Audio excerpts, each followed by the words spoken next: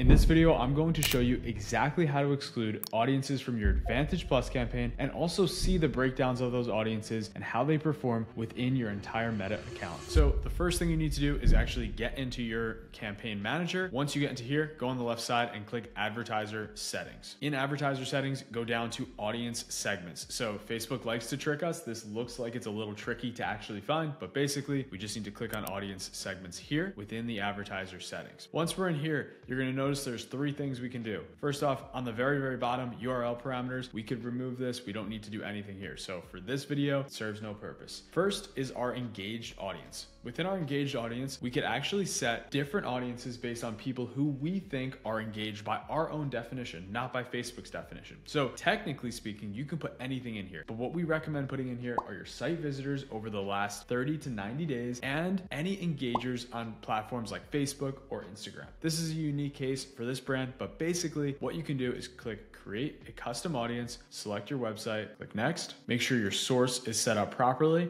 and then you can change your event to whatever you would like. So generally speaking, I'd recommend all website visitors over the last 30 days and just name it accordingly. So we go site visitors, 30 days. Once you do this, click the create audience button. Takes a few seconds, audience is created, and it automatically gets ported into here. What this now can do is it actually allows us to see the performance of engaged audience and bid differently on engaged audiences versus existing customers or new audiences, which I'm just going to show you in a few seconds here. The next thing is the same exact process for existing customers. Now, it's really important that these do not overlap with our engaged audience. What we basically want from our existing customers is very simple. Anyone who's purchased all time. And how we're going to do that is first by creating a new audience, website.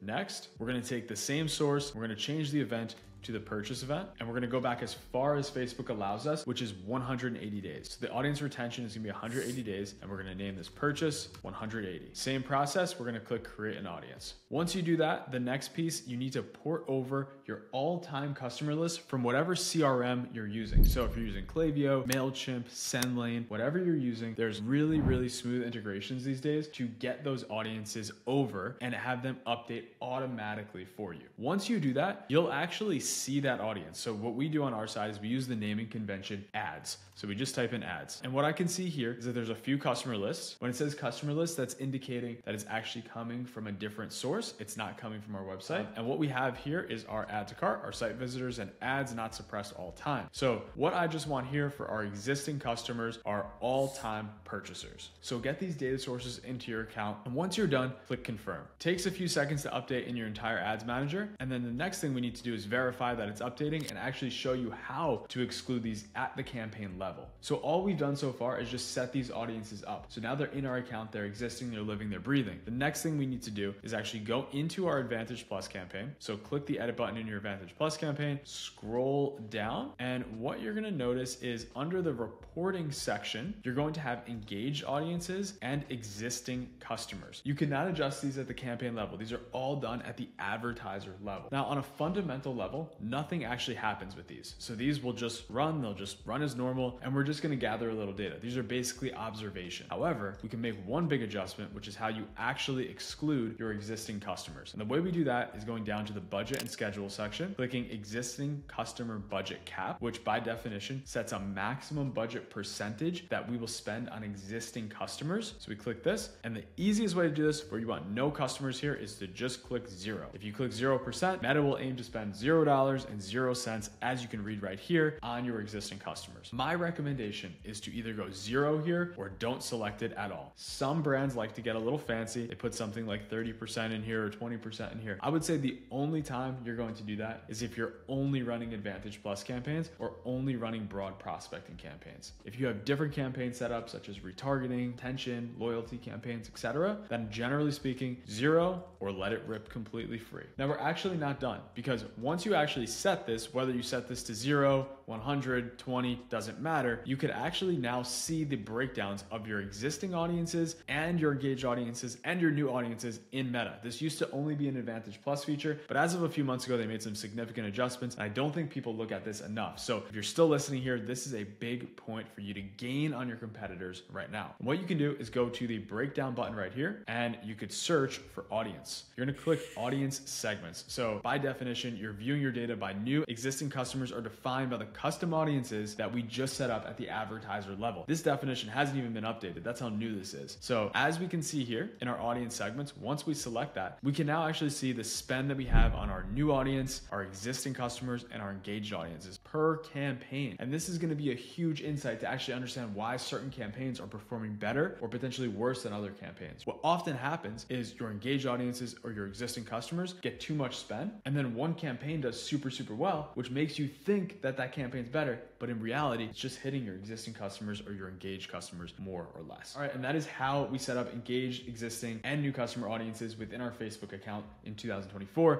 Now, just a heads up, you know this is just the icing on the cake. You know there's so much more involved here. So if you want to see our full tutorial, our complete guide on how we set up all our Facebook accounts for the brands that we work with, click the link down in the description or one of the links that are floating up here, and I will see you guys in that video. See ya.